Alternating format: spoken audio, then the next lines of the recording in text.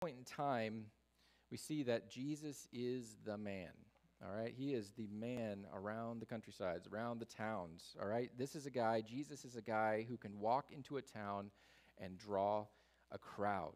All right, he's already gaining popularity by teachings and probably healings and other miracles. We saw in the passage right before, the couple verses before, in Luke 4:14 through 15, it says, "Then Jesus returned to Galilee in the power of the Spirit." Remember, right before this, he was driven into the wilderness by the Spirit. All right, he's using the power of the Spirit in his temptations. He comes out of that, and he returns to Galilee in the power of the Spirit, and news about him spread throughout the entire vicinity. He was teaching in their synagogues, being praised by everyone. Being praised by everyone. Jesus is very popular. He's gaining popularity at this time. And here we see Jesus, he's going to go home. He's going to go home, right? Jesus goes home. He shows up in Nazareth. This is what we see in verse 16. He came to Nazareth where he had been brought up.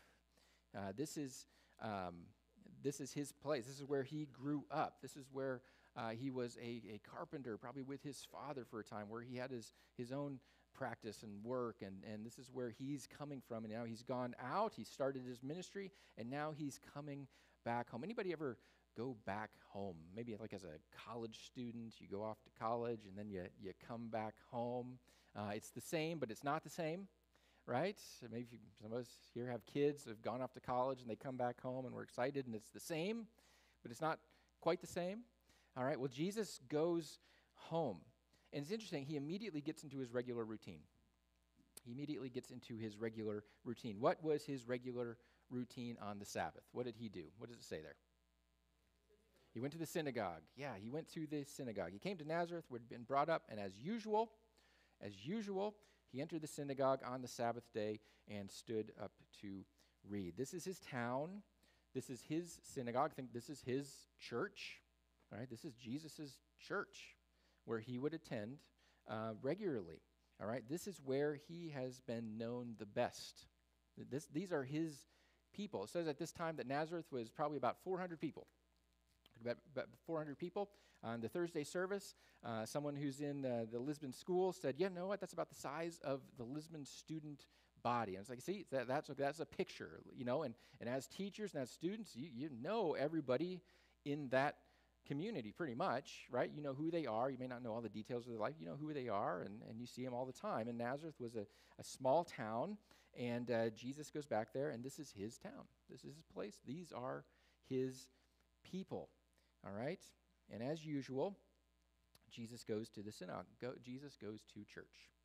Sabbath, he goes to worship with his family. I'm counting his town as his family, his group. Jesus, in modern terms, Jesus attended church faithfully. This is what this passage tells us. Jesus attended church faithfully. Gives us an example for the importance of corporate worship. Right? This is where we have this different, you know, we have these, and we've got these on our shelves, and we carry these with us, and we've got these where the word of the Lord is accessible at all times to us. Well, that wasn't the case back in the day, back in Jesus' day. And they would go to the synagogue to study and to read the word together and to walk through the word together. It was a much more corporate feeling instead of an individual feeling, which we're more used to. It was more of corporate. And so this is what Jesus does. And in Luke's gospel, this is where we really see Jesus preaching his first public sermon as far as words on the page. All right, as far as Luke recording and giving us the words on the page that Jesus speaks during this sermon. All right. Now, anyone whom the local authorities invited could come and read a portion of Scripture in the synagogue. All right, I can invite someone up here and say, you know what, I want you to read. We've done this on occasion where we have our Scripture reading and said, you know, ask someone to come up and to read the Scripture reading for us. And so anybody who could be basically invited to come and open up the Word and read the Scripture reading maybe for that day. All right? And so this is what we see Jesus do. He's been invited. He stood up to read. It goes beyond that. He's really like the guest preacher in this situation. Jesus is the guest preacher at their synagogue during this day. He stands up to read the Scripture, which was traditional And this is kind of like, I like us to stand up as we read the word of the Lord. We're standing up together, reading the word of the Lord. And then it says Jesus, what did he do? He sat down. All right, so he stands up, he reads the word of the Lord, and then he sits down, which was a sign that he's about to say something about the Scripture. Okay, he's about to preach. He's about to give a commentary on the Scripture that they are going to go through. All right, and it says in verse 20 that everyone's eyes were fixed on him. They're expecting him to say something. All right, they're expecting him to be the one who gives a word, who speaks at that time. So this was kind of the process of the synagogue. We're going to stand and we're going to hear the word, and then the guest is going to sit and he's going to preach or give commentary, an explanation on the word for that day. And this is what we see Jesus do. And all the eyes are on him, and it's like he's going to give this mic drop moment, right? He's going to give this mic drop moment for his town, for his people, for his family. And this is what he reads. We see in Luke 4:18 through 19, this is what Luke records him reading. The Spirit of the Lord is on me, because he has anointed me to preach the good news to the poor. He has sent me to proclaim release to the captives and recovery of sight to the blind, to set free the oppressed, to proclaim the year of the Lord. Where is Jesus reading from? Anybody know off the top of their head where he's reading from? Shout it out loud if you know. Isaiah 61, exactly. Isaiah 61. It says that the scroll of the prophet Isaiah in verse 17 was given to him, and unrolling the scroll, he found the place where it was written. So Isaiah's scroll is given to Jesus, and he finds this place in the Scripture, Isaiah 61. And this is what he reads from. The Spirit of the Lord God is on me, because the Lord has anointed me to bring good news to the poor. He has sent me to heal the brokenhearted, to proclaim liberty to the captives, and freedom to the prisoners, to proclaim the year of the Lord's favor, the day of the Lord's day of our God's vengeance, to comfort all who mourn. Isaiah 61 is a prophecy about the coming Messiah who will bring salvation to God's people. Very exciting. What does he say? What does he say? Today this has been fulfilled. Today, while we are sitting here, this has been fulfilled. Isaiah focuses on one primary thing in this section of Scripture that the Messiah will do, and that is to preach. That is to preach. And Luke records in his passage, as records what Jesus says. He says he's preaching. He uses the word preach in verse 18. Preach the good news. Bring the good news. Preach means to bring the good news. And he uses that word once. And then he also says proclaim, which is also another kind of preaching term. To proclaim, to make known important news in a public forum. So, hey, I've got great news for you. I've got good news. I'm delivering good news for you. And by the way, this is important news as well. This is good news, and this is important news. It says, Jesus is saying, the Spirit of the Lord is on me and has anointed me to preach and proclaim three things as the Messiah. Preach good news to the poor. He has sent me to proclaim release to the captives and recovery of sight to the blind, to set the oppressed free, to proclaim the year of the Lord's favor. That's hints of Jubilee. You know what Jubilee was? What was Jubilee? Yeah, forgiveness of debts, property goes back to original owners, redistribution of, I'm going to mess that up, of wealth and things like that. Slaves are free, slaves are set free, all that kind of stuff is hints of Jubilee in this thing. Now, there's a lot of debate that goes on in theological circles about what this Isaiah passage and what this passage in Luke means, and why is Jesus quoting this? Is this a political statement? Like the action statement? You know, this movement's going to get going in a very powerful way, in a very tangible, physical way? Or is this more of a spiritual application, a spiritual movement? You know, some people say that, no, Jesus is coming out as that political revolutionary. And these are the things that we have to be doing right now, lifting at the poor, physically releasing the captives, liberating those who are oppressed. We may say this is more of the that extreme side is more of that social gospel movement, going to the extreme. Others would say, no, this is more spiritual. It's just referencing that Jesus is going to come and set us free from our sins. And nothing may happen here on this earth. It's all about setting us free from our sins and that bondage and that captivity that we're on with our sins. And this is going to the extreme, and that's more of a fundamentalist position. How about both? How about when Jesus is talking about it? How about both? Jesus, as we go through this gospel, is going to be doing both, right? He's obviously on track to come and conquer sin and death for us. Because, again, we can't. We can't walk the path that Jesus walked. We saw that in the temptations. We cannot walk that path. And so, yes, there's freedom from sin and death, but what does he do? He goes, and we're going to see him go to those who are in need, those who are poor, those who are suffering, those who are physically hurting, and he's going to take care of them as well. He's going to take care of them as well. So where we want to have debates on kind of the extremes, I want to pull us back to what if this is a balance of both, And as we live our lives and walk in Christ's example, this is what we should be walking in. Today, he says in verse 21, he began to say to them, today as you listen, this scripture has been fulfilled right here, right now. That is an amazing statement.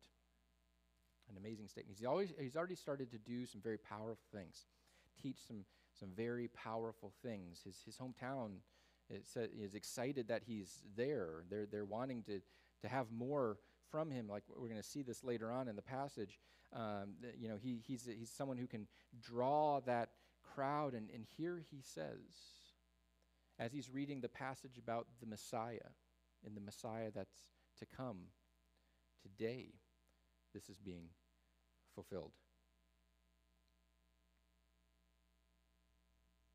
Luke again is pointing us back to the picture of Jesus as our Messiah.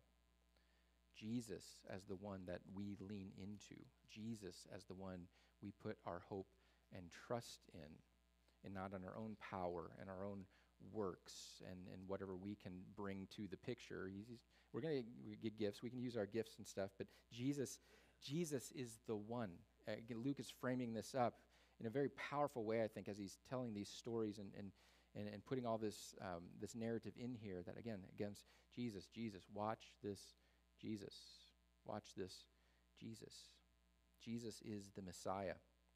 In Matthew 4, after this event, Jesus is going to say, repent because the kingdom of God has come near. The kingdom of God is revealing itself right here and right now. And this is going to be both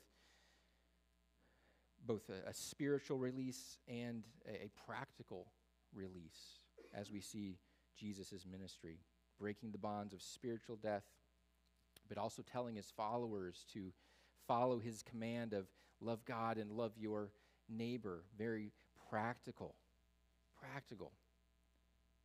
But the main point is it starts with Jesus. Jesus is the one who sets all of this in motion.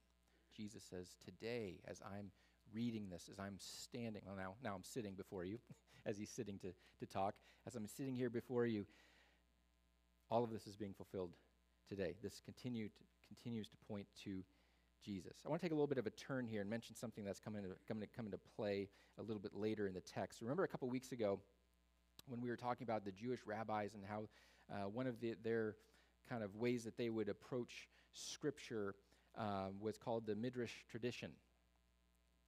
And I gave a quote a couple weeks ago about this kind of mode of interpretation. It was a Jewish mode of interpretation that not only engages the words of the text, all right, looks at the words of the text, it looks at the words behind the text, it looks at the words beyond the text, it also focuses on each letter of the text, and it also focuses on the words left unsaid by each line. A very deep way of trying to process through Scripture. I think our focus naturally goes to, okay, what's here on the page, right? And trying to figure out what's here on the page. They were also looking at, well, what's not on the page as well, because that has meaning behind it as well. I think especially for a people group that doesn't have access to the printing and the technology to just reproduce words and words. It was painstaking, right? You had to kind of be careful with your words. And so they would look at the words that were here, but they were also looking at what's not here. Well, there's something that's left unsaid from the Isaiah passage as Luke is telling us what Jesus says as he's reading the scripture. There's something left unsaid, and it's not just we're finding something, in between. No, there's actually something he leaves out. Jesus leaves out as he's quoting this passage. So if you're looking at Luke 4, and you're looking at verse 18 and 19, and then I think we've got the Isaiah passage. Why don't you throw the Isaiah passage up there? Is that next? Yeah, there we go. 61, 1 through 2. What is missing? What is like physically missing from Luke that we see in Isaiah? I'll give you a clue. It's in Luke 19. Yeah, in the end of Isaiah 2, the day of God's vengeance. The day of God's vengeance is missing from Luke's story about Jesus standing up and reading this passage, this powerful passage about the Messiah. The day of God's vengeance. What is that? Specifically for the nation of Israel. It was a day of vengeance, the end, really, what they were looking forward to, the Messiah coming, the culmination of all of this, vengeance against Israel and Israel's enemies, the Gentiles. Anyone who was not within their group. Okay, anybody who's not in their tribe, their group, their towns, whatever. This was a day of vengeance against God's people's enemies, the Gentiles. I think Jesus is hinting at the fact that he's going to be a Messiah at this point in time that doesn't match their expectations. Right? He's going to be a Messiah that's not going to match their expectations. At this moment in time, the people love Jesus. It says this, right? It says this in verse 14 and 15. He's teaching in their synagogues, being praised by everyone. All right? In Luke 4:22, in the passage we're in today, they were all speaking well of him and were amazed by the gracious words that came from his mouth. There's a sense that the people are loving Jesus at this point in time, right? They love what he's saying. I like that. The gracious words coming from his mouth. Oh, that's nice, and what he's talking about the poor and the captives and giving sight to the blind and freeing the oppressed. Yes, they're thinking this is who we are, right? We're struggling with the empire, the Roman Empire, who's in our midst, and they're taxing us and they're cheating us and they're putting us under their thumb and they're coming in with more and more troops, and they're starting to ask questions about our temple worship, and they're trying to change the way that we worship God. How dare they do that? And they're feeling crushed. All right, the speaking well, they're giving a good testimony about him in their midst. They're loving Jesus right now. And they ask, isn't this the little boy from down the road? Isn't this Joseph's son? Isn't this Joseph's son? Well, Jesus knows their hearts, just like he knows our hearts. He knows their hearts, and he's not afraid to draw attention to their biases and their prejudices at this time. Because he goes on. He doesn't just sit down and that's it. He goes on, and he says to them in verse 23, chapter 4, verse 23, he said to them, "No doubt you will quote this proverb to me, 'Doctor, heal yourself. What we've heard that took place in Capernaum, do here in your hometown also.'" The proverb was, "Doctor, heal yourself." That's the proverb. It's a parable, little thing that they would say in their culture in their time. As a Jewish cultural statement, a phrase. When we say, "Doctor, heal yourself," what do you think that means? What's the first thing that comes to your mind? Dealing with sin? Credibility? Practice what you preach? Yeah, all those things. It's kind of a, I've talking with some counselors, like, you make sure that you're well as you're counseling other people or preachers. You have to, again, kind of make sure you practice what you preach or deal with people as, in a healthy way. Make sure you're healthy enough to do that. There's that there.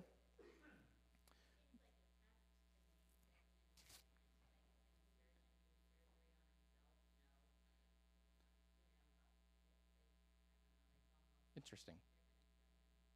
Okay, interesting. Yeah, and he's saying, this is what you're going to say about me. It is kind of almost a statement of, I know this is how you're going to judge me. Well, this phrase, and part of this phrase, as they would quote this, it kind of meant kind of all those things of, okay, make sure you're right, all right, make sure you're right, make sure your family's right, take care of your family, take care of your town. It kind of says, put your own people first, is underlying in this line of thought. Put your own people first. Because Jesus says, I know what you're thinking. Okay, so you first, Dr. Heal yourself. That's the phrase, that's the quote, that's the proverb, that's the pithy little statement that you're going to throw at me as my ministry is developing and as I'm moving and doing God's work. All right? I know what you're thinking. What we've heard that took place in Capernaum, do here in your own hometown also. Put your people first is the underlying thought behind that little proverb, behind that quote. Yeah, it's nice that you've been working out there, and we really enjoy that, but now we're really glad you're here, and now why don't you stay here and do this for us? When they question, we see this question, isn't this Joseph's son? And immediately I think our first thought is to wait, do I recognize him? Is this, it's almost like in our minds, they haven't seen him when he's a little boy and he comes back to town and he's like, whoa, my gosh, I can't believe he's grown up. Is that really Joseph's son? I see that quote because I see what Jesus is saying and what he's implying here. I see them asking that question almost more like, goody, isn't this Joseph's son? Isn't he one of us? Can you believe what's happening out there is coming from someone in our town? Someone we know.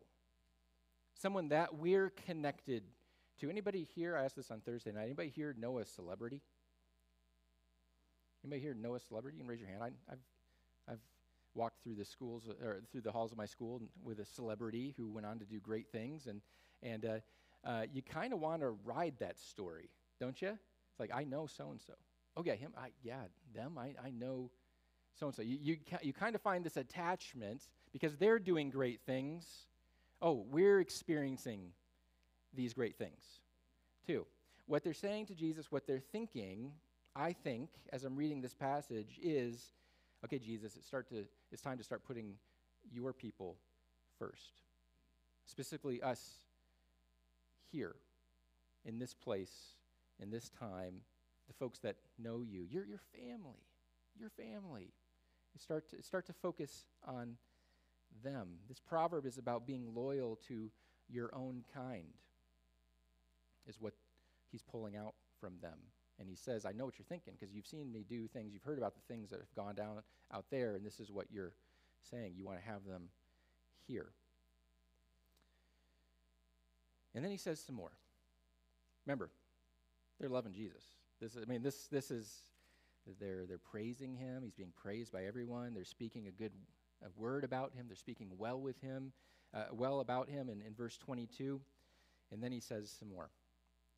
In verse 24 through 27, he also said, truly, I tell you, no prophet is accepted in his hometown. But I say to you, there were certainly many widows in Israel in Elijah's day, when the sky was shut up for 3 years and 6 months while a great famine came over the land. And what happened? Elijah was not sent to any of them except a widow in Sidon. In the prophet Elisha's time, there were many in Israel who had leprosy, and not one of them was cleansed except Naaman, the Syrian. Sidon, the Syrian. Those are not places in Israel. Where are those? Those are places on the outside. And the text implies that as Jesus is telling these stories, the text implies that God is the one who's doing the sending. God is the one who's in control and doing the sending of his prophets out to these people who don't meet your expectations. They're your enemies. You're attacking them. They're attacking you. You know what? There's the walls dividing you. But Jesus, we want you to put us first. Look after your own, is what they're telling him. And Jesus responds by telling them these two stories about how God sent blessings to those outside of their tribe and their circle. God sent, God's will, part of God's plan. It's like he's saying there's a bigger world out there than just your own country, your own people.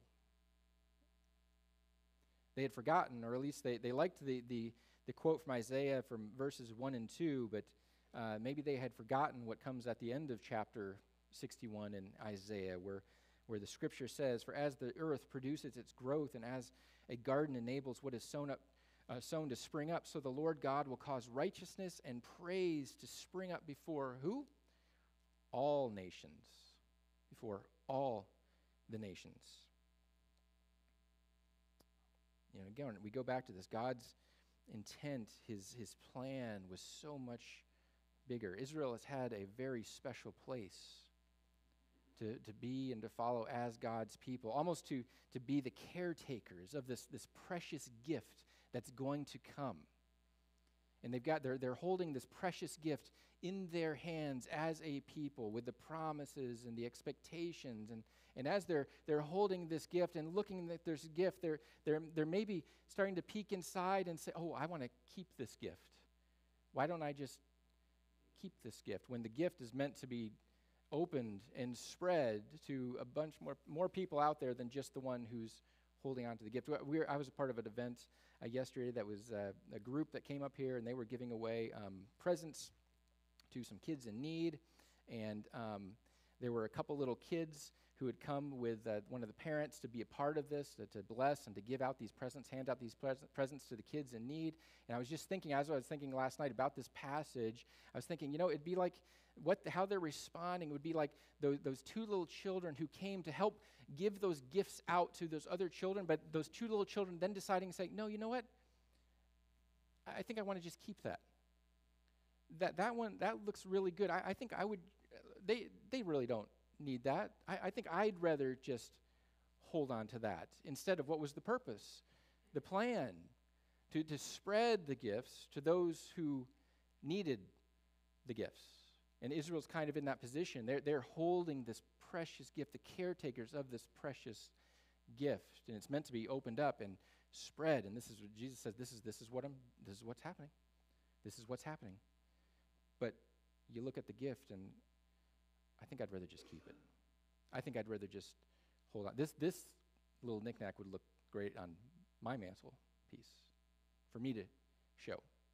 And maybe if it's right, the time's right, and I invite you over to dinner or something, then you can see it on my mantle and enjoy it then, in my place, by my rules, with my all those things. Jesus, they're asking for a show. Jesus won't give them a show, right? He's not going to give them a show. Jesus, do all the things that you've been doing out there, do them here. And Jesus doesn't respond that way. Jesus didn't respond that way in his temptations when Satan said, "Hey, this is going to give you the power. This will make you the Messiah.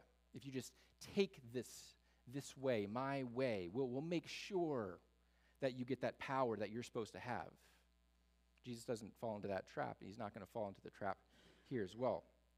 And he won't stay confined to the borders and the boundaries that they want to keep him in their response. The people loved Jesus here. They were really digging what he was doing. And then in verse 28, what does it say? When they heard this, when they heard that the gift was going to go beyond their borders, and this was the expectation, this was the plan, this is what God was doing, everyone, so a few verses back, praised by everyone at the end of this passage, everyone in the synagogue was enraged. Was enraged. That's why I say this is a powerful statement. And I think Jesus is, he's not just going there to teach and say some good things in his hometown, being the guest speaker and talk to his people and tickle their ears, or whatever it may be, whatever they may be expecting. He's there to go confront the biases and their expectations that are off as far as what is going to happen with the kingdom of God and the Messiah, what he is supposed to do. And they were enraged. He tells them a couple of their stories, and they get enraged. This is the power of this here. The Messiah has come, and he's standing in your midst. Jesus has said to them, today as you listen, this scripture has been fulfilled. You've been waiting how long for the Messiah? We've been waiting as a people how long for God to move in this way and bring blessing to the world? A long time we've been waiting for this. Today it's being fulfilled, and they reject him. They just flat out reject it. You know, you aren't going to give us what we want, and we're going to throw you out, literally. And what did they do? What did they do? They were enraged, and in verse 29, they got up, drove him out of town, brought him to the edge of the hill that their town was built on, and intending to hurl him over the cliff.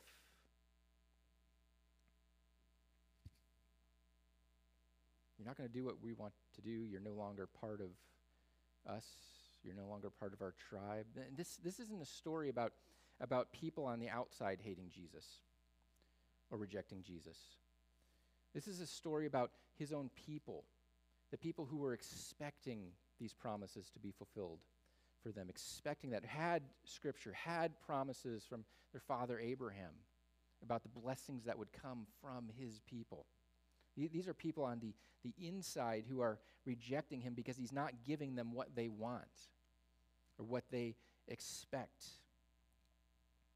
Townsfolk here, his people didn't like that Jesus was saying that he was going to go to the folks who didn't measure up to their standard. But Jesus is introducing us to the idea, as Paul will write later, and some others will write later, things like, for we conclude that a person is a person is justified by faith apart from works of the law. This is open. What the Messiah is going to do is break open these bonds, these chains, everything that's been holding us down. The Messiah is going to be the one to break us free from those bonds. It's not going to come from the law. They were expecting that, okay, we just follow more. People just, on the outside, if they want to try to join, they can follow our laws as well. Jesus is starting to break this. This is the Messiah who he is going to be, this bond breaker. I think this is why we have to be careful about how we speak about the issues of our day and how we treat people who are sort of outside our preferred circles. I mean, we all have opinions. We all have views. We all have things that we hold are right and wrong, and we do this hopefully from a biblical perspective of this is what God says, but this is why we have to kind of hold those preferences very lightly and watch how we're interacting with those who are outside, I'll say, our community, who are outside of our community, because, you know, Jesus, what is he going to do? He's going to call that person to himself, and we don't know who or how or whatever, you know, it may be why Jesus will call those people who are outside our circles. Jesus has the ability to do that, to call those people into the kingdom who don't agree with us, who don't maybe live the same way that we live. I saw an article this morning, and I thought it was very powerful, and it was basically titled, Why do we basically expect non-Christians to live up to a Christian standard? And we kind of push that as churches. We kind of push that. Now, I've been in places, not this place, but I've been in other places that really it's almost like you don't measure up, you better not walk through those doors until you do, kind of thing. But the kingdom of God goes to those places, goes to those people who are hurting and who are in need and who are outside our circle. You know, for those who are outside of the circle, Jesus uses kindness and compassion, not guilt or force or really even condemnation for those people, right? He shows a whole lot of grace and a whole lot of love to try to invite people to join him at that banquet table in his kingdom. I think this is why we need to follow his example. He could have just sat back in the synagogue and said, yeah, I think I'll stay here. Or gone to the temple. He could have gone to the temple and said, someday the kingdom of God is going to break through for this world, and it'll be a glorious day, and we'll just sit back here and we'll dialogue and we'll chat and we'll talk about Scripture and all that kind of stuff. We'll do some great things. But he takes his disciples to where the worst of the worst, and he shows them how to do it. He shows them how to live. He shows them how ministry is done. And their experiences with him helped pave the way for their own calling to take the gospel around the world. Right? This is what we see in specifically the book of Acts. Breaking through, the gospel message breaking through to those who are really on the outside. Francis Assisi, if you're familiar with him, a Franciscan monk is kind of the order that he established. He was in the 13th century. He was once a soldier. And he tells a story that he encountered a small group of lepers, and normally he would mock these people from a distance. He would stay away. He would mock them. He tells a story about him standing on the hill, looking down to their camp and just throwing insults at these people, these lepers who were down there. And one day he felt compelled to go talk to them. And he felt compelled to touch them and even offered to clean their wounds. This group that he would never have any sort of contact with, and he would mock and ridicule and say, you're outside and you're the unloved ones. And he says this about his conversion experience.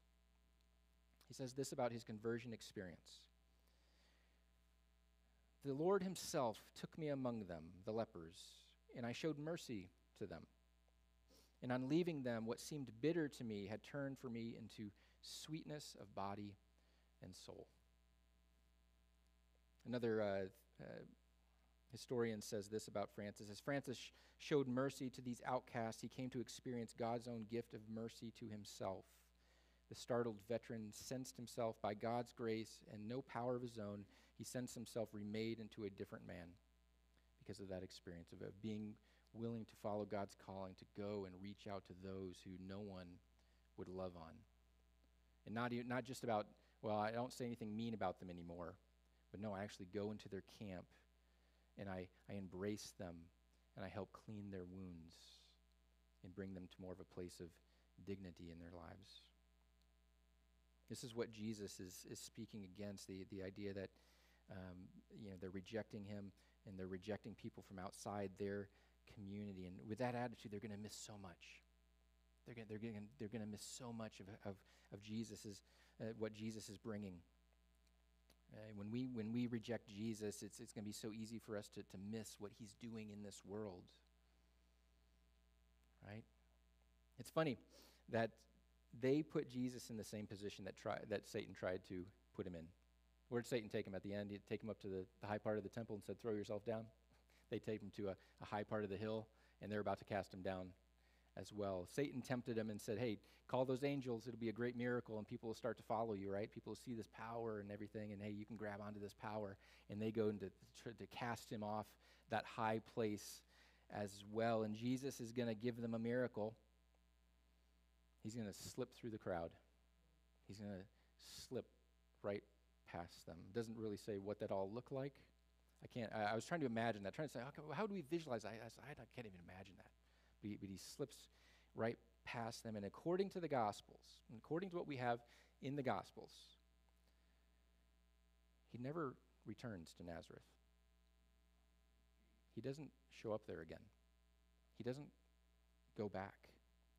It's kind of a reminder that, the chance for us to receive Jesus as our Savior, it's not an ongoing opportunity.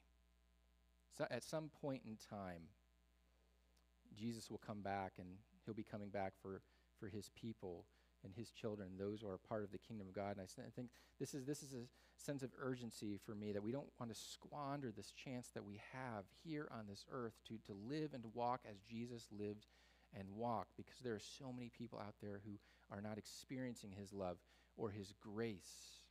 in their lives. And we don't want to miss that. We don't want to miss that opportunity. Our expectations or our own ideals, that we can't allow them to blind us, to at least not so we don't recognize what's happening around us. We have to keep our eyes open. I mean, and Jesus really should probably blow away our expectations. He should probably blow away our expectations. Right? What he's doing, how he's reaching out to those people in need, the people we don't like or we don't agree with, how he still reaches out to them. That should blow away our expectations about who this Messiah is. He's gonna blow the lid off it right here, and he starts with his own people. And as far as the Gospels are concerned, Jesus never returned to his hometown of Nazareth. It's not written in the text that he did. From the outside, Nazareth was doing all of the right things when it came to fulfilling their religious duties. You know, Jesus is in there with his people, and they're studying Scripture. They're attending services together. They're praying together. They're doing all of those good things. But what are they missing out on? The wider opportunities that the kingdom of God is putting right in front of them. Let's not miss out on that. Let's get very excited about what God's kingdom can do, what the grace of Jesus can do, even outside of our own little circle. It's much wider than this little group here at Faith Bible Church, or the group that met on Thursday night. Much wider, much bigger than that. And we have a chance now to walk in Christ's example. We have a chance to walk as Christ walked in that. We're going to see that he's going to establish his headquarters basically in Capernaum. We're going to look at Peter and his family who live there next week. But let's not take our eyes off the fact that this kingdom of God is big. It's glorious, full of grace, full of love, and there are a lot of people out there who are waiting or needing to get that invitation to come and join in what Jesus has to offer them. Let's pray. Father God, we come to you as our Creator, as the one who has called us to himself, and we thank you for that. We thank you for offering us a chance to be in your family, to be in relationship with you. This town here that we looked at today,